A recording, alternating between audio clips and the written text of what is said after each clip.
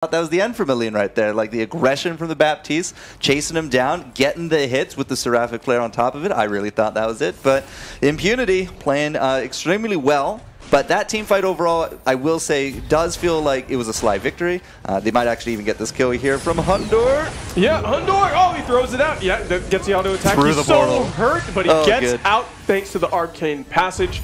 And yeah, that's another kill for Team Sly to mark onto their belt. And it's 11-10 right now. Only a 1-kill difference. 23 minutes in. This is a far cry from yesterday's games. But you know what? With one member down, Team Impunity is not able to rotate over to Team Sly's Dragon. They're at the Dragon Pit right now, taking Ghostwing. It's all theirs. Yep.